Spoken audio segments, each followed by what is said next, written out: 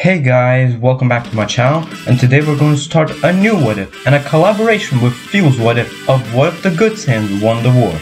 Before we get started, I hope you subscribe to my channel and his channel, link in the description, and hit that bell icon to be informed of any future what ifs. If you hit the like goal of 15 likes, Fuel what ifs will make the next part. So let's start this new what if. Universe 7, Planet Sadala, the home planet of the Saiyan race.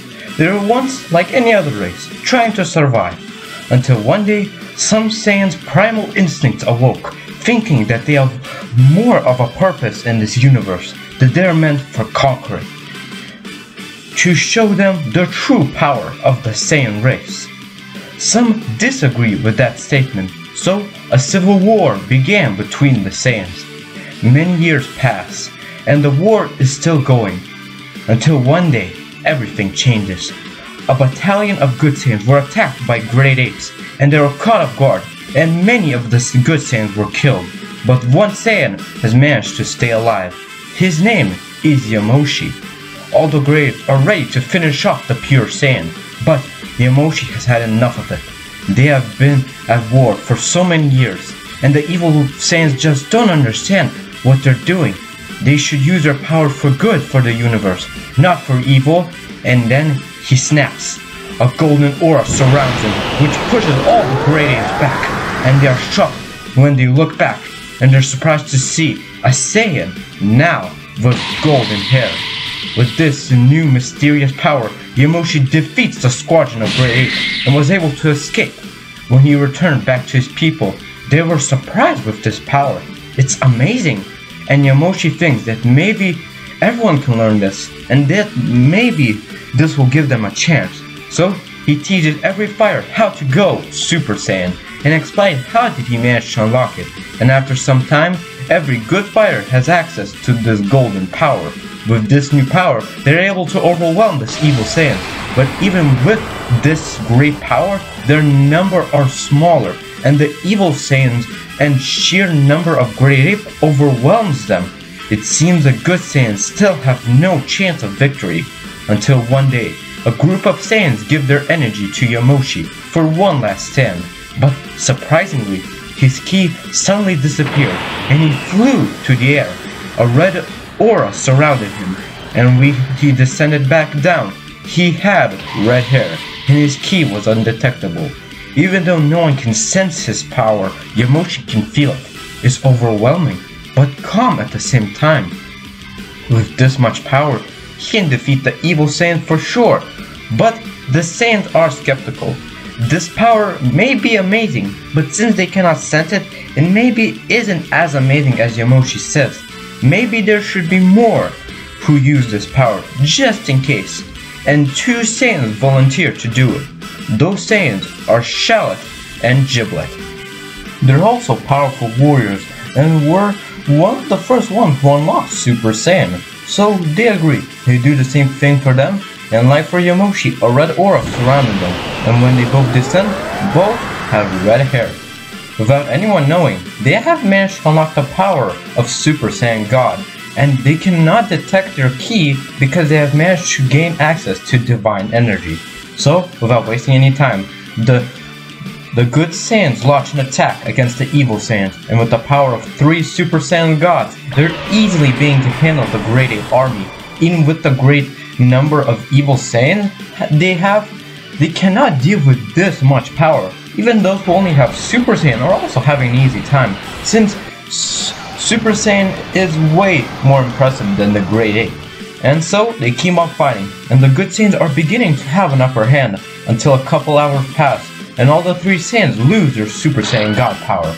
They're panicking because that was probably their last chance, but they're not gonna give up. The 3 turn Super Saiyan and rush back into the war. But again, unknowingly, the 3 Saiyans did lose their power. They absorbed the power of the Super Saiyan God in their base form, which makes their Super Saiyan form even stronger than before. And after some time, the civil war has finally ended, with the good Saiyans emerging victorious. Many of the evil Saiyans were killed, but some were imprisoned. And now the Good Saiyans are thinking what to do. They can't stay on Sadala since the Civil War practically destroyed the planet. So they use their limited spaceship to leave this planet, leaving the evil Saiyans behind. But one spaceship remained, and the remaining evil Saiyans begin planning their revenge. Back to the Good Saiyans, they are traveling the galaxies looking for a new home, until one day they land on a planet called Planet Plant. They talk with the natives and leaders of Planet Plant. They figured out that they're a race called Tuffles. The Saiyans asked the Tuffle for shelter in their planet. In exchange, they will use their strength to help with anything they can, since the Tuffles don't look too strong. The Tuffles are skeptical, but they seem nice, so they accept and welcome the Saiyans to their planet. The Saiyans and Tuffles live together in peace.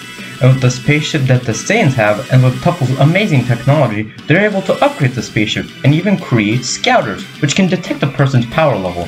And while the Tuffles are not fighters, they make up with their vast knowledge. But there are some Tuffle fighters, but there's not many of them, and they're not really as strong as the Saiyans. So, thanks to the Tuffles upgrading the Saiyan spaceship, they travel the universe, helping any planet in need, like the Universe 6 Saiyans. Years pass. After some time, Giblet, Shout, and Yamoshi die of old age, but they were never forgotten as their saviors. But the legacy of the Super Saiyan God after some time was forgotten. But the legacy and power of the Super Saiyan was never forgotten. Many still have it, but they never usually train after getting Super Saiyan because they never did face a real threat or challenge and still believe in their natural potential. No one can surpass this power, right? Well, after many years, a threat actually arrives at Planet Plant. A spaceship lands, and in it comes out King Cold. His army is still pretty small, but is powerful, and he is powerful himself. And he has heard that this planet could actually be of high price, and the warriors here are pretty strong. So maybe he can get more valuable soldiers and resources. Of course, the Saiyans and Tuffles aren't going to go down without a fight, and they first ask nicely for King Cold to leave the planet, or suffer the consequences.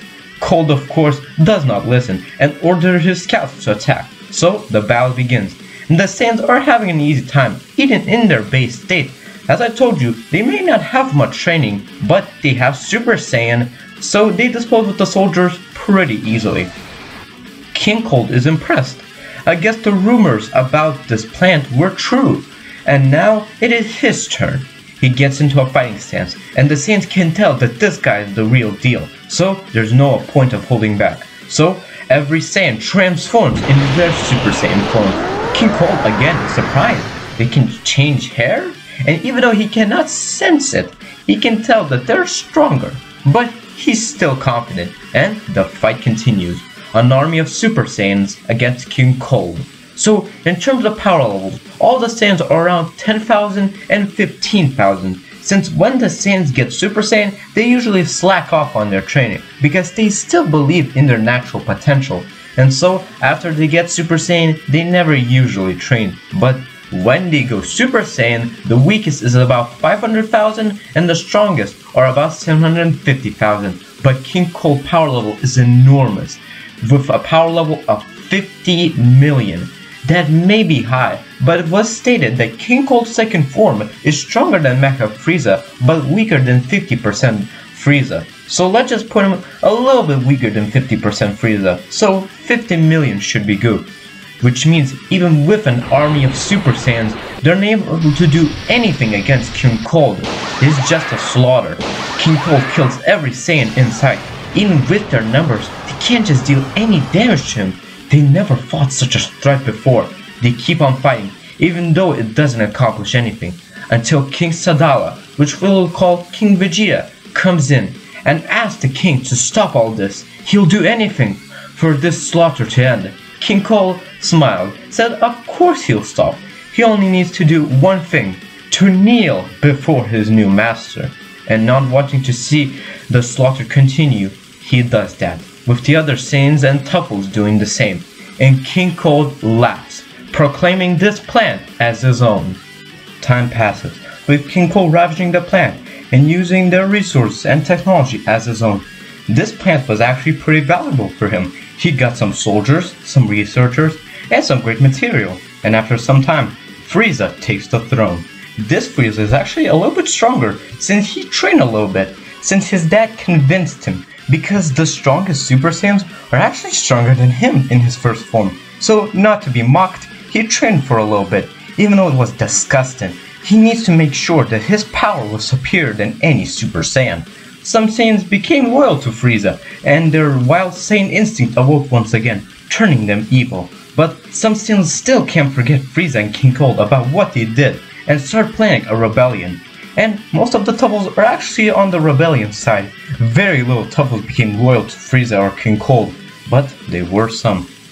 The Saiyans are still ordered to conquer planets, but many Saiyans reject doing that. Only those who are very loyal to Frieza did that, and with the power of Super Saiyan, they easily conquered any planet. But then one day, all the Saiyans have been ordered to return to Planet. Many didn't think much of it, but one Saiyan was suspicious. His name was Bardock. Even though the good Saiyans were different kinds of people, let's just say story-wise, all the Saiyans are the same, just that they are good and have some quite different personalities. Most of them. He is suspicious that maybe Frieza is planning to destroy them all, since they're beginning to become too strong, and the rumors about rebellion scares Frieza.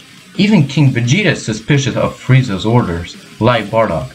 Bardock says to his wife Guinea that there is a chance that Frieza is planning to kill them all, so he needs to assemble the rebellion. This may be their final time to strike. Guinea is skeptical because she also thinks nothing of it, but she trusts her husband. Bardock also convinces Guinea that they should take their son Kakarot away from this planet, just in case he is correct. So they take a space salad and send him to Earth, where he should be safe, and if Bardock was wrong, they can get him later. So after Kakarot's ship flies off, Bardock also flies off to prepare the army to take a final stand against Frieza. And that's where we got this part of what if the good Saiyans won the war. As always, if you have what if suggested for me, write down in comments, and if you enjoyed the video, consider subscribing, and if this video reaches 15 likes, Kuro What Ifs will make the next video, so go check him out. Link into his channel will be in the description, and I will see you guys in my next video.